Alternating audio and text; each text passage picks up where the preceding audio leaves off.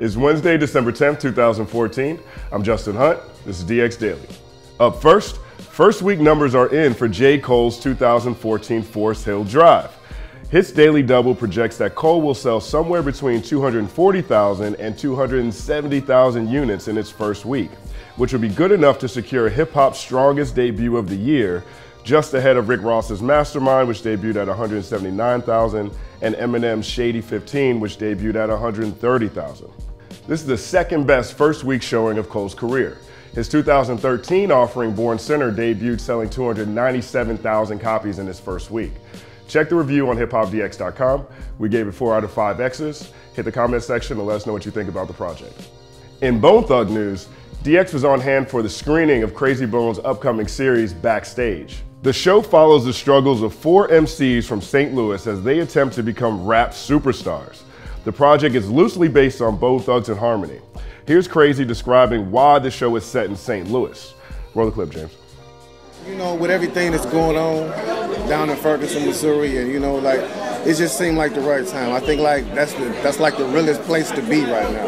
You know what I'm saying? Because there's so much going on, and man, I just think like as part of the Midwest, I didn't want it to make it Cleveland because it'd be like too cliche. So yeah, I wanted the group to be different, but but project the same experiences that we went through as a group, and show people what happens when you really get big as a group. It's like these dudes go through some shit within the series, but it's like some twists and turns you would never imagine. But it's what really happens in life. You know what I'm saying? So it's gonna be real interesting.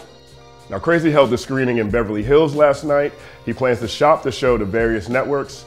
Look out for Backstage coming soon.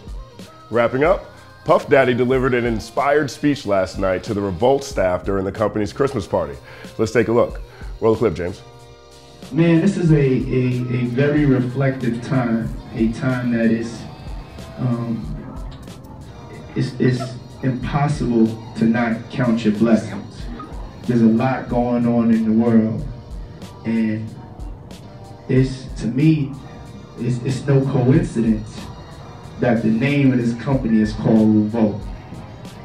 Right now we are in a cultural revolution. We are in a very important time. We are in a time of change.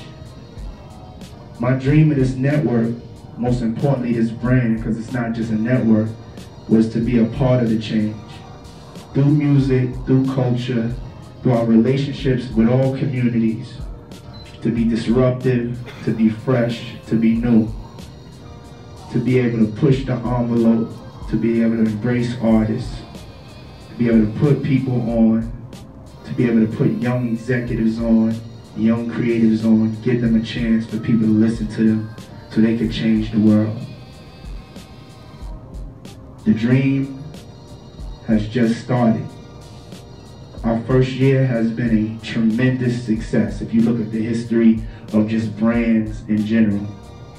And I want to tell y'all thank y'all for that. Give yourselves a round of applause. Make some noise. Times they are a-changin'. Let us know what you think of Diddy's address. And if you're interested in Diddy's reported confrontation with Drake, check the site. Those are the day's most interesting hip-hop headlines. Let us know what you think about in the comments section. And as always, for more music and news, visit HipHopDX.com.